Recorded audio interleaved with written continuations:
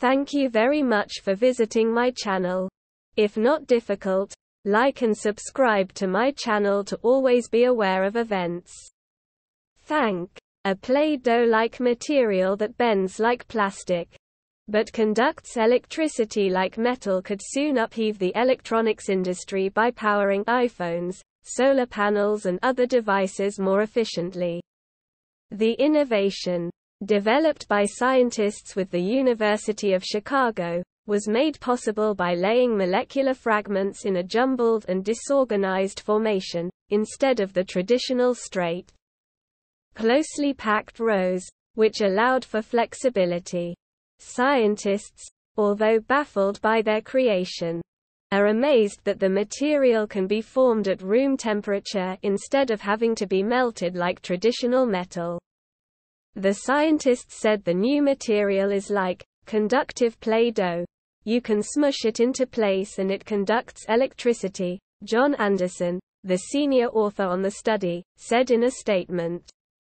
In principle, this opens up the design of a whole new class of materials that conduct electricity, are easy to shape, and are very robust in everyday conditions.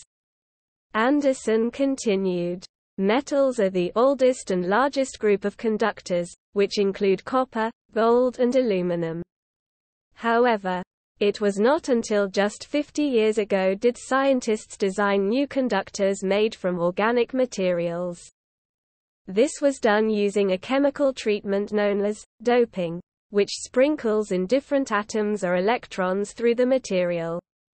This is when scientists also began to organize atoms, or molecules, into straight, closely packed rows, thinking this was the only formation that could efficiently conduct electricity. G.R.A.C., the first author of the paper who received his Ph.D. at the university this year, was tinkering with materials discovered years ago, but were largely ignored. He strung nickel atoms like pearls into a string of molecular beads made of carbon and sulfur, and began testing. The results showed the new material easily conducted electricity, if not stronger than traditional conductors.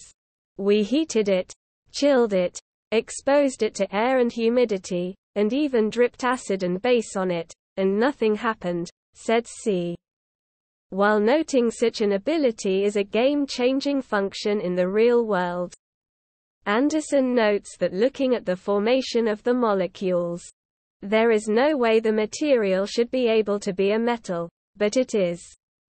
C.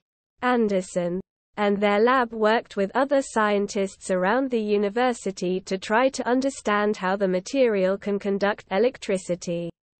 After tests, simulations, and theoretical work, they think that the material forms layers, like sheets in a lasagna. Even if the sheets rotate sideways, no longer forming a neat lasagna stack. Electrons can still move horizontally or vertically, as long as the pieces touch. The end result is unprecedented for a conductive material. The new material has no such restriction because it can be made at room temperatures.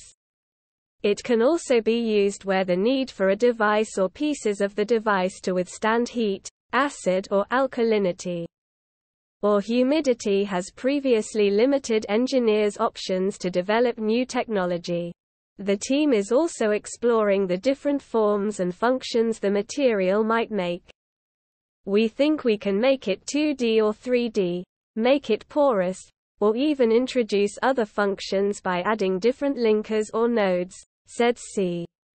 If you liked the video, please like and subscribe to my channel to stay up to date. Peace for everyone.